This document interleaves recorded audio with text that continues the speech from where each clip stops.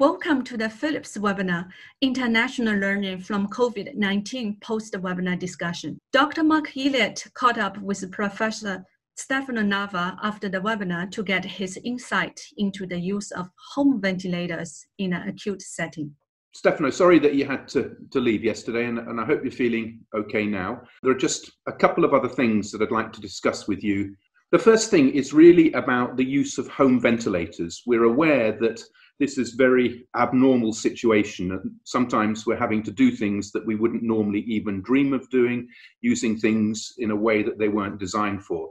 And I'd be really interested in your experience of using non-ICU, non-hospital ventilators, home ventilators, both for the provision of CPAP or in intubated patients. Well, I need to tell you that during wartime, all the guidelines and suggestions, they basically disappear. This is interesting maybe for you to know. We submit a preliminary paper to a journal describing our attitude with ventilation, and one of the reviewers was really asking me, which is your gold standard and which is the methodology that you apply to say that? Well, I think that it was obviously a good one. I don't think it was you anyhow. But don't miss the point. I mean, miss the point that when you are hit by a tsunami, then you need to do what you can and with what you have. On my Twitter, I said, I can even ventilate now a patient with a tuna can if it works, if it can deliver positive pressure. Just to say that, yes, we have used home ventilators, even single tube, for a sick patient. That means both for a non-invasive and invasive ventilation. My hospital still have bed availability, but in a lot of hospitals, when they need to intubate patients, they also use home care ventilator. My little experience, I need to be honest, but the large experience in other hospitals, you can also use home care ventilator even in intubated patients, obviously inside the hospitals, both tracheotomized and not tracheotomized patients. Actually, most of the tracheotomized patients are sent to a high dependency unit with a home care ventilator. Yeah, I think that's very much the way that we're thinking locally, is of using the high-end proper intensive care ventilators for the initial phases, and once people are beginning to get better, if needed, then to switch them to a home care ventilator. Have you had any experience of using home ventilators as the first ventilator? So patient comes into hospital, intubated straight onto a home care ventilator, or is it more the pattern I've just described? Not really in my experience, but I heard several hospitals in which they need to do that. Okay. I was told, probably it's true, that in certain hospitals they need to ventilate the patient with ambu bag. So, I mean, I think that it's better to ventilate with home care ventilator with ambu bag. So, this is just to say that the theory is totally different from the practice in this respect. At the end of the day, a ventilator is a ventilator.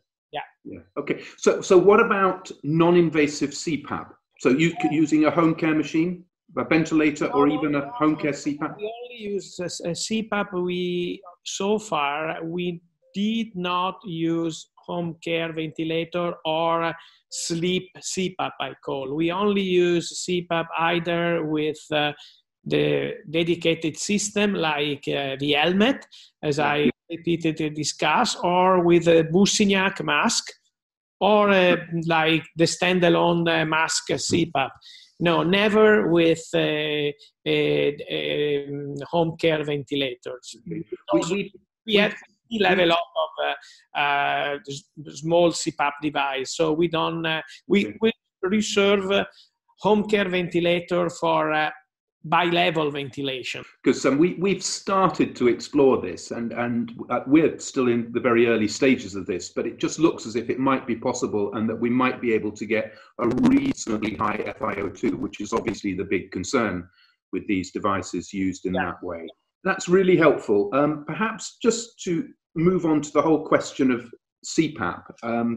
You've got a lot of patients on CPAP in Italy, and Chinese data that was presented suggests that a very significant proportion of our patients can be managed successfully using either CPAP, high flow, or bi-level ventilation.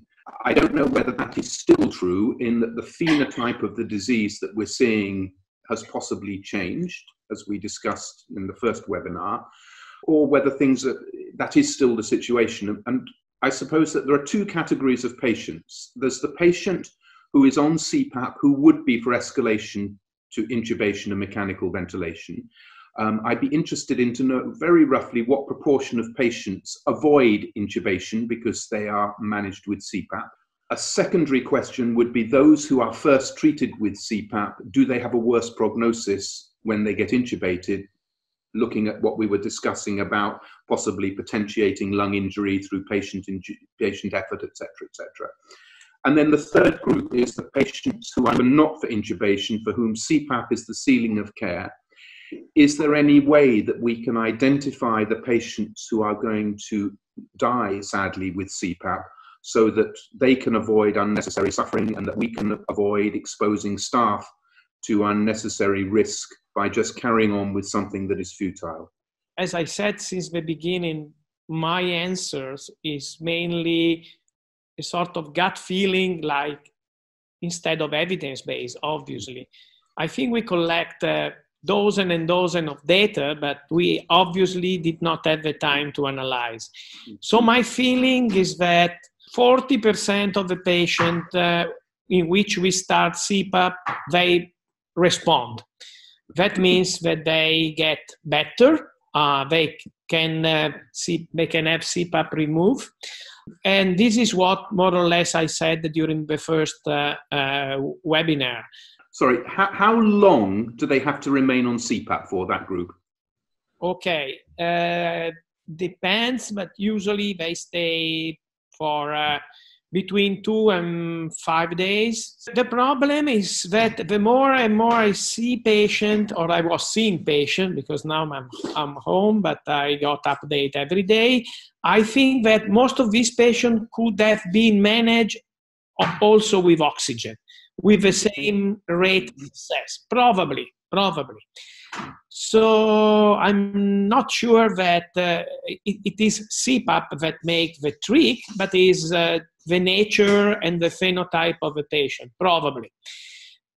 Clearly, there are patients that respond very well, and we put a time limit around 4-6 hours. And then weaning off CPAP is relatively easy. Some patients, they recover very fast. Some others, they do not. And therefore, we, as I said, we need to switch to intubation. Well, are those patients worst? They're doing worst. The patient who initially responded to CPAP and then they fail after they were intubated. Well, physiologically, as explained by Paolo Pelosi, the answer is probably yes, because I remind to all of you that CPAP does not provide a form of inspiratory support and therefore does not release the muscle effort.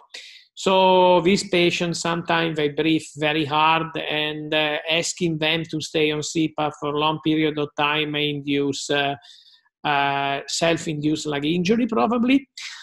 So it makes sense that this patient can deteriorate, but once more, it's still too early to say that we have definitely proof that these patients are doing worse because they stay for, 3 or 4 days on CPAP before being intubated. So it is possible, but once more, here is not evidence-based. Since 1 week, I changed my mind on a lot of conclusions that I drew 10 days ago. So Okay. No, well, I think that we all understand that we're not going to have evidence, and therefore frontline, up-to-date experience is absolutely the only thing that we have available, and the best, which is some of the merit of webinars like this. Just to go back to what you said about the patients you think, and I appreciate it is only think and it's an impression, could have been managed just with oxygen. I'm getting now two slightly different and diverging views on this. One is that we ought to be starting CPAP earlier because of reducing the risk of self-inflicted lung injury, self-induced lung injury. On the other hand, that actually these patients may not need CPAP at all. So what sort of criteria do you think that we should be looking at for moving from oxygen to CPAP? Now, in the last few days, we do like this. If the patient has posterior pneumonia, mainly localized in the posterior part, and we prone them with oxygen and they ameliorate, we don't care about CPAP. We keep going with either oxygen or high flow nasal cannula, whatever. The simple test of pronation, I mean, that is not, I want to be clear, I understand it. Yeah. pronation in the ICU. It's just asking patients to be prone as much as they can with the oxygen. Yeah. And sometimes you see dramatic improvement. So in this patient, I think it's totally useless to provide CPAP. If this test is negative, we now start CPAP and we gave them 4-6 hours to see if they improve or not. Okay, so I think that you very aggressively CT scan everybody, and I think that quite a lot of others either don't do that because they don't have the capacity to it, or because there are concerns about infection spreading and so on. Would it be reasonable, if you're not going to CT, just to do a simple trial of proning, that you turn people onto their front and see what happens to their oxygen? Yeah, maybe. Yeah, and how quickly would you see that response? Within minutes? Within minutes. It's almost. Yeah, okay. We do that in patients with predominant posterior lesion, because otherwise pronation does not mean nothing. Okay, but if you haven't got a CT scan, you're not going to know whether it's. But if you. A matter of minutes. One guy from 82% can go up to 98. Okay, that's really, really helpful. Thank you. Which group are we on to now? Are we on to the ones who are not going to go to ICU? Not for intubation. Yeah. What do you think about those? So group 3. You know, the problem is here, you need to, it's difficult to get predictors. It is clear that the patient has very high level of, for example, D-dimer is a good indication of poor outcome, for example, because it means that there is a coagulation problem.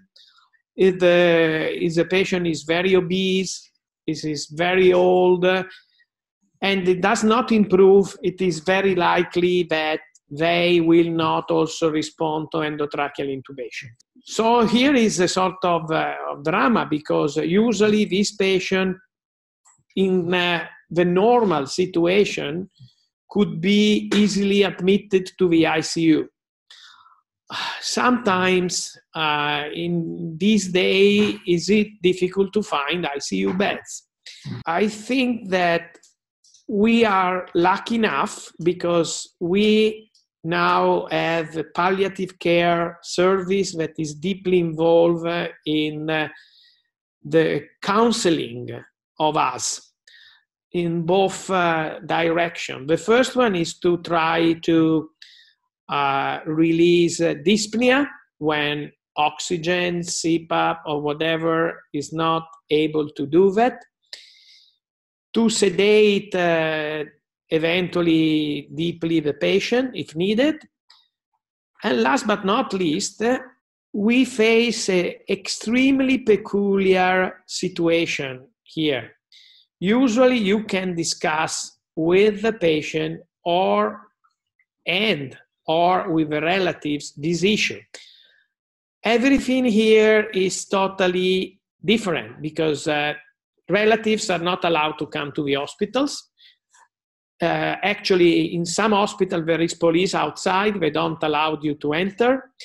So all the communication need to be performed by phone. And the palliative care service is helping us a lot to do that, to update the relatives with the condition of a patient, and also to try to understand what is or where the life willing of the patient when the patient is not competent any longer. So it's a very complex moment now, because we need to do everything not face by face, but the palliative care service is really helping us in approaching these terrible moments. So I think everyone should consider having a palliative care service for this disease. That's really helpful. That's certainly something that we're putting in very strongly locally.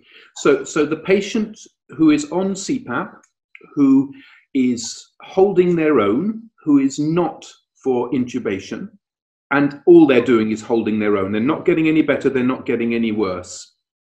Do those patients pull through eventually, or do they pull through and put them on oxygen and see, and try to maybe reduce dyspnea if they have? Yeah. You know, some of them, they could still recover. I mean, human nature is impressive sometimes. Not in my hospital, but in the hospital next door, one guy that was 103 years old could manage to survive without intubation. He was on CPAP, they removed CPAP, they put on oxygen, and he was discharged, I read on the newspaper yesterday. So, fantastic. Not matter of age, it's matter sometimes of nature, of our response to disease, your previous medical situation. I'm scared in listening some webinar when people they claim they have a recipe, they discover everything, but it's still a big mystery. I guess it was ever thus with every aspect of this field of medicine, of the patient who you think is not going to pull through the night to the next morning is having breakfast, and the day after goes home. It's extremely difficult. Stefano, one last very quick thing just to deal with, because a lot of people are making inquiries about this. Is there any role at all for cough assist devices in this disease? So far, to be honest, we did not use. And in the patient we extubated, usually the best predictors of extubation is asking the patient cough with a tube. If they cough well, you remove the tube and let's see. But usually they have, at least intubated patient, they have a quite effective cough. I still not see many patients with a cough problem and thick secretion as stated by a lot of colleagues. But I don't know if it's by chance or not. But I also spoke with colleagues in my hospital, in the other ICU, in other hospital. Some of them reported very thick secretion. But to be honest, when we extubate and we ask patients to cough, they remove a lot of secretion. But they are not like gum or something like that. They are fluid secretion. So they can clear them themselves. They can clear. I mean, especially the younger people with not pre-existing disease, they're doing well. Okay, that's really helpful.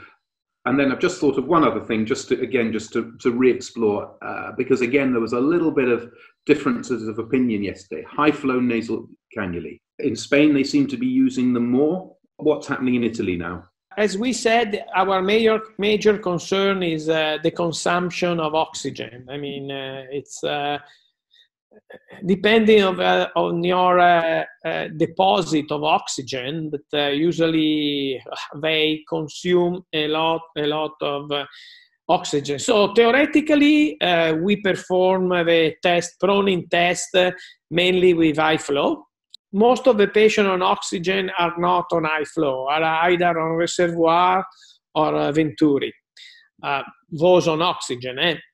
Partly because easy of use, and partly because in Bergamo, they are consuming, it's not a joke, 8,000 liters per minute of oxygen per minute. Per minute, wow. Yeah. So you need to be careful. In Cremona, more or less where I was born, Mark, as you know, they built up a new oxygen station because with the usual one, they could not stand the demand. Stefano, thanks very much for those very helpful insights, and you continue to get well soon. Thanks very much. Thank you.